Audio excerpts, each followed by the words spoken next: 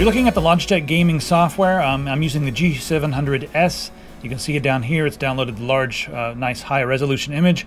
All your other devices will be down here. I only have this one hooked up right now. It's the only Logitech device I have, but I'll also show you how this works with the G600 because there are a few more features on that mouse. But first, let's go through some of the different options. This is the screen you're greeted with. You can change between the onboard memory and all the profiles stored there, and also all the profiles that are stored in the software here on your machine. So you switch back and forth between those. Now down here on the bottom, I'm going to click on that. It'll allow you to go and change every button on the mouse, except for that one. That button there just, you toggles the endless scrolling. Before we get through the buttons, let's talk about the profiles. Now we can set up several different profiles here. I've already created a few, as you can see, which I've created one for door kickers, which is ridiculous, but hey, I did it for fun. I'll show you guys how to create a new profile. Just click here. I'm going to pick a game before I give it a name. So what do we got here? Far Cry 3? Nah. What do we got in good old games? System Shock 2 would be good. Yeah.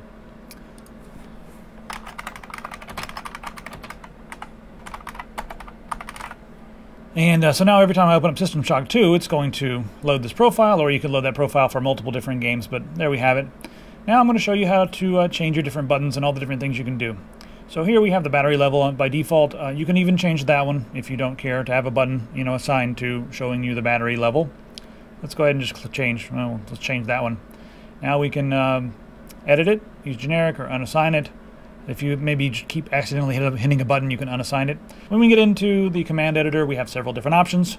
First thing you'll see is keystroke, and you can do stuff like Control T or Control plus a button. It's not just one key, so you can do that. Multi-key, macros. Now with the macros, of course you can record delays in between different key presses. So I'll go ahead and start recording and show you how this works. Just recording stuff. It records the delays. Stop recording, and we can go in here and edit each individual line if you mess up, so you don't have to go back and retry over and over again. Now text block. This is going to be good if you're running around trying to spam some message while you're on an MMO or something, or perhaps I want people to come to your website and you're playing Team Fortress 2. You can have one button press, open up and say, hey, come join me on this server or this team, or etc., etc. You get the idea. Mouse functions, as you can see, we have lots of different functions here. The one I want to highlight is DPI shift. I'll show you what this means in just a second, but remember, DPI shift, that's a very special function. Media, these are all your Windows media commands, and it'll work with any program that is compatible with the Windows media commands. Hotkeys, lots of hotkeys, including some Windows 8 hotkeys, like open up those damn charms and whatnot.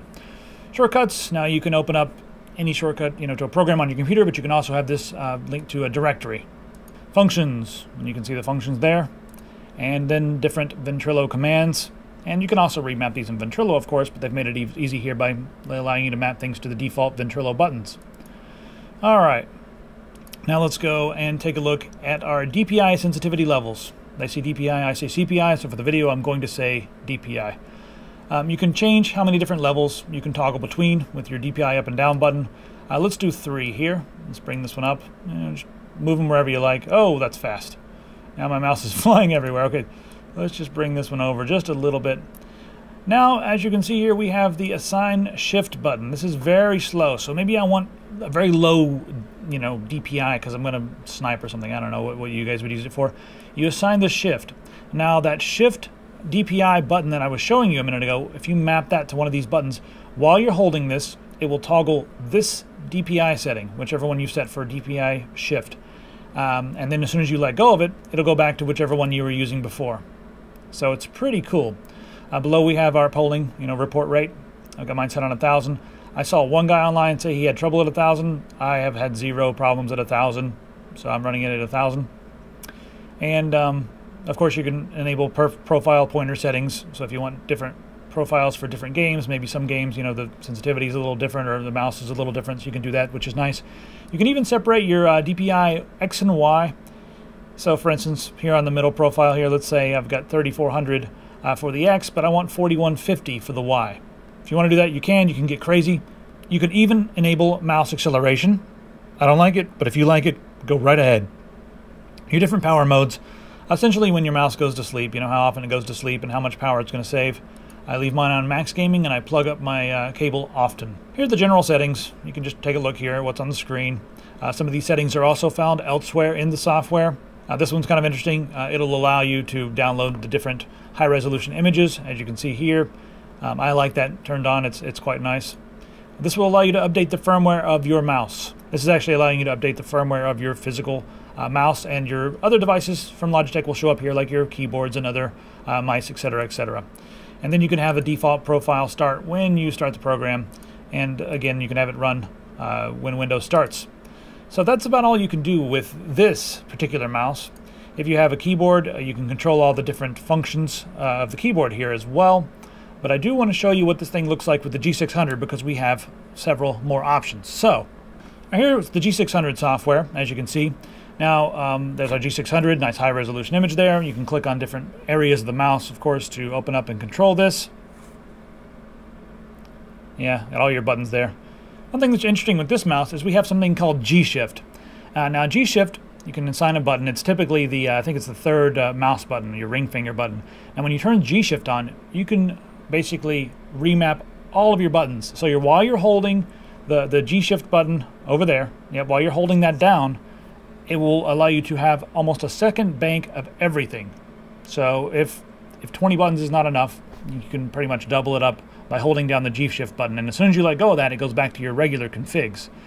So you can have a stupid amount of options with the G600 mouse. This mouse has some lighting options, 16 million to be exact.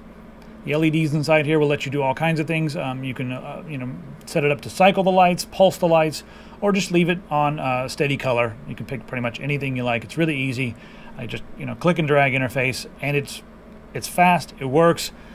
I didn't see any bugs in the software, and it's just extremely easy to use. Another thing that's nice that you can do is you can enable per profile backlight settings, so that you'll know which profile you're on based upon the color scheme that you're using. I do not have a Logitech keyboard right now, so I can't show you how that works, but possibly in the future I'll make another video showing you guys how the software works with one of the Logitech gaming keyboards. Hope you've enjoyed this video. Please do subscribe, and also if you want some game deals, check out a link in the description that says game deals. There's a lot of really cool game deals. Most of them are cheaper than Steam. A lot of them are Steam keys, but you buy here, we get a small commission, and it helps you guys out as well, because you're getting a better deal on a game. So we're helping each other, all right? If you have any questions, inbox at techsyndicate.com. I'll see you in the near future.